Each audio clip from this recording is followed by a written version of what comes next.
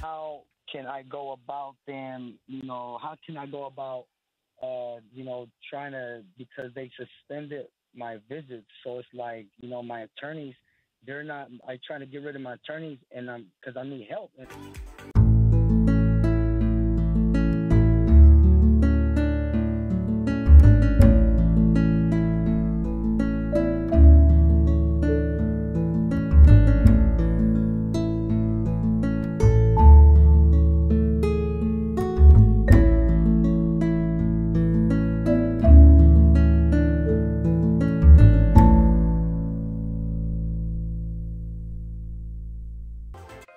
Good evening, this is Attorney Vincent Davis, and this is The Secret, How to Fight Child Protective Services and Win.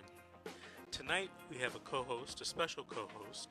Her name is Erin Carranza. She's a mother, she's an activist, and she's a CPS victim.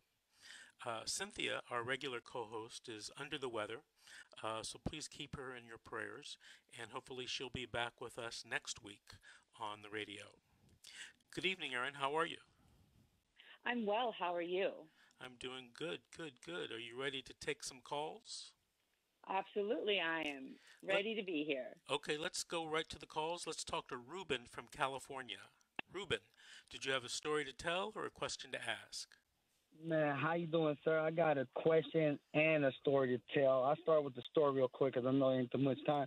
So first of all, I got a CPS case because of my baby mama. She's using drugs when I didn't know she was using drugs before the baby was born because she didn't live with me. She lived at her mother's house in Sacramento.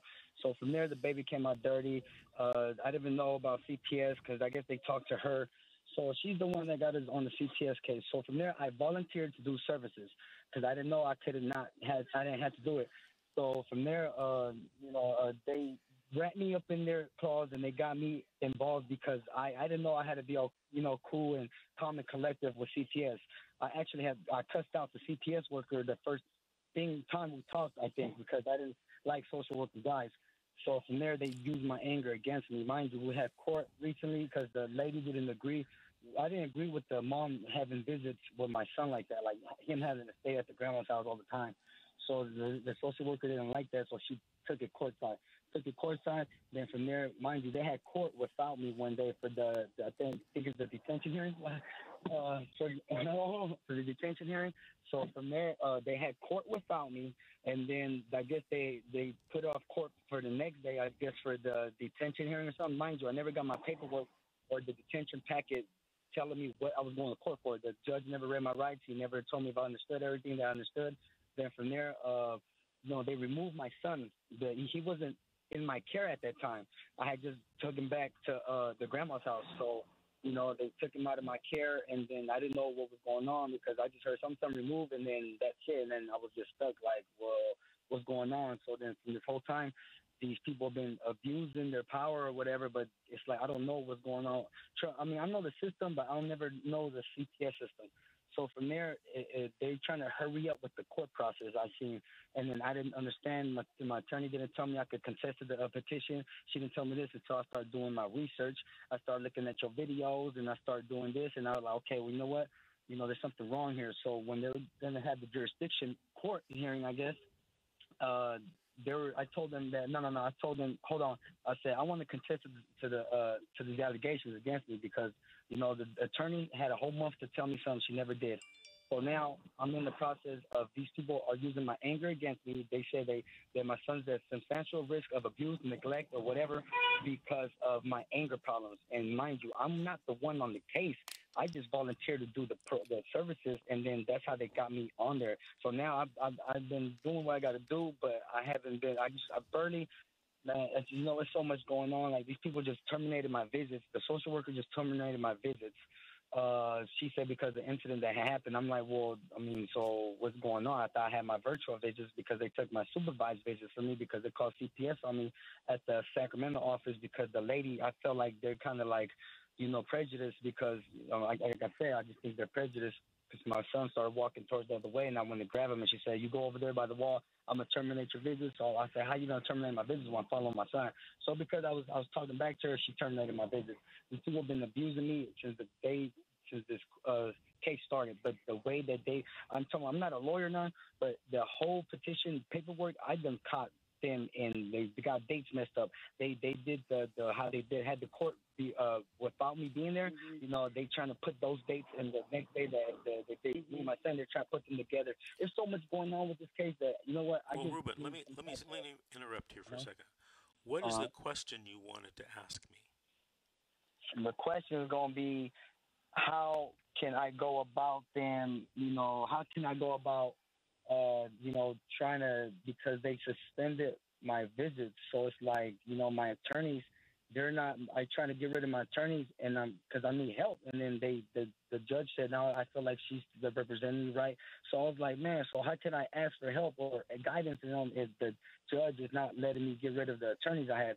So I mean, I'm asking to see, well, what can I do about my suspension and so on? Because obviously the lawyer I have is like I mean, I got stuff recorded. If you hear this, you'll be surprised at what I caught these people telling me. Okay, and well, hold on, Ruben. Hold on. Slow down a second. Mm-hmm. First of all, let me say this. In California, if you tape record somebody without them knowing, it's a crime. All right? Well, my cousin was recording me because I was talking. You can never use it in any court proceeding. So I would advise you not to do that. But let me get down to I learned that the hard way. Let me talk to you about your real question. So if you and your attorney aren't getting along, in California, you have the right to have what's called a Marsden hearing. And at that Marsden hearing, you can explain to the judge why you have a legal conflict of interest with the attorney. You're probably not going to be able to get a new attorney if you say the attorney's not qualified, because typically by the fact that that attorney is on the panel and is being appointed clients, she's qualified. So you have to tell the judge another reason, and that other reason might be a conflict of interest. But you have to explain that to them. You mentioned my videos on YouTube that you've watched. I have a video out there on how to get a new attorney, a new court-appointed attorney. I think I've seen that one. Yeah, so, and it's supposed to have links in it to forms that you can use if you want to have a Marsden hearing. The thing is that I explained to the judge, because we had to go, like, just us, me, the judge, and the attorney. I guess I had to separate from the court because I told them I didn't want her representing me.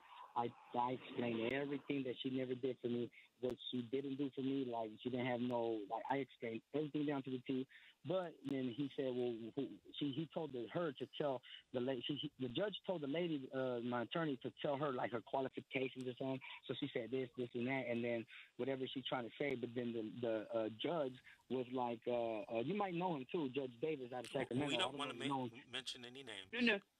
Okay, my bad. So, with the judge, he sided with her and said, "Oh, I feel like she's representing you." Cool. I said, "Wow." I said, "Okay." I'm like, "All right." Okay, Ruben, stop for a second. Stop. All right.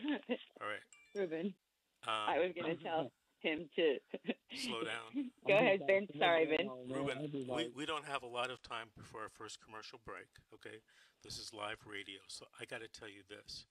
There's a difference between telling a judge that the person's not qualified and, Judge, we have a conflict of interest. All right? Now, you might have a conflict of interest with this attorney. You might want to do a little research on it or talk to an attorney in your area. Google knows all, right? So research that and watch my video again, because I think I gave step-by-step directions about how to get a new court-appointed attorney in a CPS case in California. So I need you to follow that. The argument that she's not qualified is a weak argument strategically. Okay, so lose that argument. There might be other reasons that you have that you deserve or need a new court-appointed attorney. And you have to watch my video, and you have to come up with some issues that are, quote, conflicts of interest, unquote. All right. Sorry to come to your spot. Ruben, I also wanted to tell you that I'm in the same situation that you are. The best thing you could 2 minutes do is get an attorney and keep your mouth shut and let your attorney do the talking for you, because you're going to get yourself into trouble. Okay, I got trial on the 25th. Right? I just hired an attorney. They don't like to be told something by someone who's not an attorney, they don't like to hear that. So you need to get yourself a lawyer like Vince and keep your mouth shut and keep quiet and let your attorney do the talking. Okay, so I'm gonna do that, and then because I got trial coming up, and I'm just stressed out because they're trying to take my kid from me. They took him without really having nothing on me. I mean, my anger. Did they have a warrant? No, they had no warrant. Nothing. They just removed him. He wasn't even in my care. He was with the grandma. Hey, Ruben, I would also recommend that you make some calls. Try to find an attorney that might be able to give you some advice or a I might have to go pro se. No, don't do that. That's a really bad strategy, Ruben. Ruben, my office telephone number is 888-888-6582. Call me tomorrow. I won't be in the office, but leave a message. I'll call you back. I got to talk to you some more about what you need to do on this case so that you can protect your rights. Okay, Ruben? Ruben, I want to thank you for calling. I want to thank you for listening in. We have to head to our first break, pay some bills. This is The Secret, How to Fight Child Protective Services and Win. And when we come back, we're going to be joined by an attorney who is a real expert in CPS cases. His name is Paul Wallen, and he's going to be our special guest, for the next hour or so. So we'll hear you and see you when we come back.